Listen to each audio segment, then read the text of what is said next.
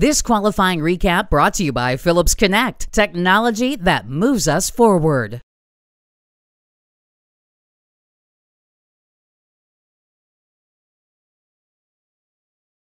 All right, we're joined in the media center by funny car #1 qualifier Matt Hagan, who stayed on top with his run from Friday, 3.878, 332 miles an hour. Second straight #1 qualifier, third this season, 46th in your career.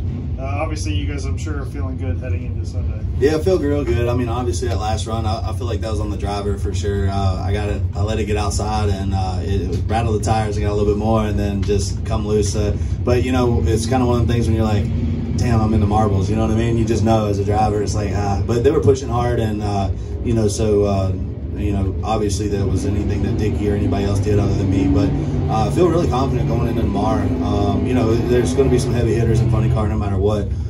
You know, there's no easy draws or anything like that, and it's nice if we can get past first round to get a bye into the semis, which, you know, I guess being #1 qualifier, you get a little reward for doing that. But all in all, it's just, you know, I love going through some of these hard cars, and, you know, we've just had an amazing season, and this Power Broker Dodge is just running so strong, man. I mean, you know, Tony gives us all the parts and pieces that we need to do whatever we need to do with, and, you know, just kind of, you know, there's nothing that we haven't asked for that we hadn't got. So, you know, I'm sure you expect results, and we're trying to give that to him. All right, we're joined in the media center by Top Fuel #1 qualifier Steve Torrence. Your runner of 366 from Friday keeps you in the top spot. Second #1 qualifier this season, 33rd in your career. Obviously a great run last night, but to close out today, with another great one to go into eliminations probably has you feeling good, I'm sure, right? Yeah, I didn't realize that was our second one. I thought it was our first, but it does feel good to know that the car went out there, and I think we were low first session, low the third session, and second or third low for the second session, and one of the few cars to still go down that left lane. So definitely steps in the right direction, and that's what we've been working at all year, is just trying to get it a little bit better and a little bit better, and you know, when the consistency starts coming around, it's great. So very happy with that result. I know you're focused on your run and your car, what you guys are doing, but when you make 3 great side-by-side runs with Brittany, all 3 runs there, I mean, is that kind of a thrill for you? I mean, is that like a cool moment when you guys are putting on a show like that? Yeah, I mean, that's what these fans come here for. These guys and girls and kids and everybody comes here to watch great side-by-side racing. And so when you can have the #1 and #2 car from the last 3 or 4 years, 5 years come in and put on a show like that for everybody here, and just, that's what it's about. I mean, we're in the entertainment industry, and we're trying to put on a great show for all these fans.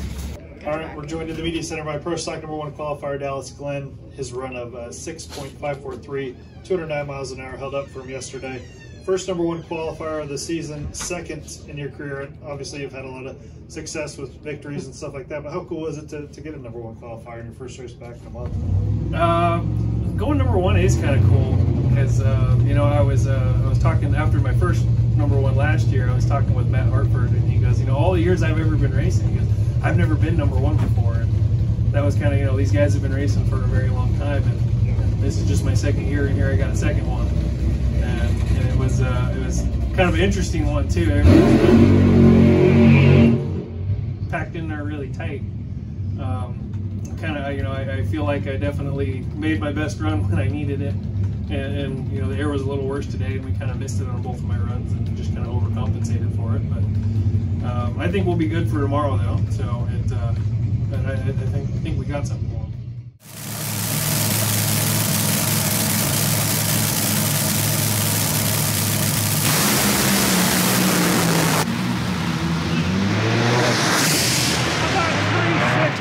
At 329 miles an hour. You can't get down the left lane, huh?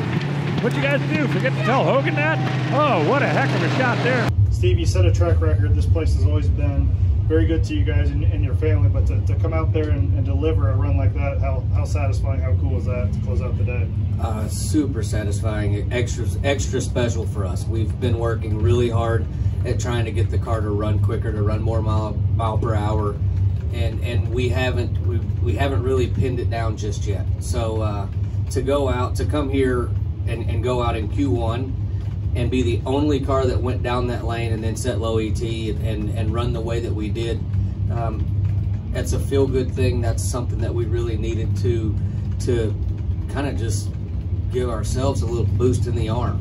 We hadn't won a race yet, and everybody's making a big deal about that, but we're still second in the points, and the cars run reasonably well, but just not where we have in the past. And so we've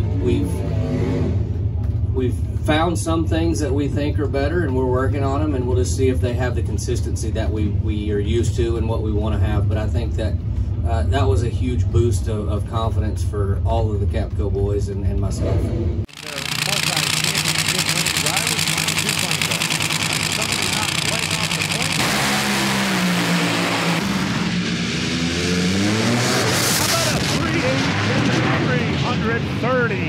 Miles an hour. You know, this Power Broker Dodge is exciting to drive all the time, and you know, having Dickie Venables under the hood there is a godsend. And you know, it's one of those things where you just know these are Dickie's conditions. I mean, but like when we won, and I guess it was when we went Houston, it was hot or something like that. Yeah, we won Houston, it was hot too. And so the guy's just a mastermind, man. And I'm just trying to do a good job driving it. It was shaking so hard in there, it moved the car all the way over, and then I was like, I don't know if it's gonna go, and it cleared up, and then down there it put a hole out at the finish line, and I was trying to keep it off the wall, and it's just a lot of fun to drive, you know. I mean, but to go out there and run that when you see guys out here shaking the tires and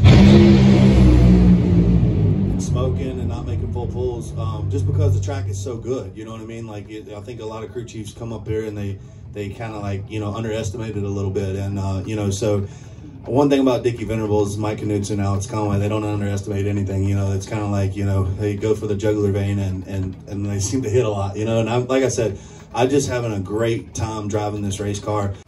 Lining up on the starting line here, taking aim at Camry Caruso, who sits on top.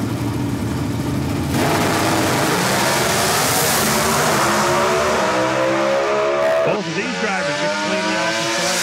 Check this out, 6.543 Dallas Glenn to the top.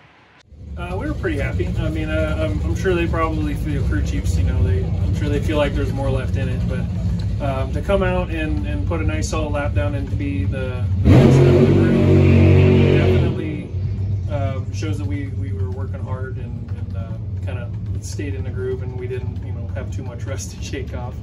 Everything felt real good in the car, and everything. The run felt nice and smooth, and everything felt natural and everything. So I was glad I didn't make any mistakes on my part. But you talked about, you know, being away. How excited were you guys to get back to racing and just get back in action this weekend? We were so excited to get back to racing that we actually showed up early to the race. Normally we're one of the last ones to roll through the gate. We usually roll through on Thursday. We actually got here Wednesday afternoon. We were so ready to get back to racing. But, you know, in the flip is sometimes it's good to get a little bit of time off. You get to fix some things that you may not have had time to kind of do right before. You kind of had some band-aid stuff in the trailer and stuff like that we were fixed, and got some new things on the trailer and everything. But as far as the race cars goes, it was definitely, we were ready to come back. Competition Plus is your go-to source for the latest in drag racing news.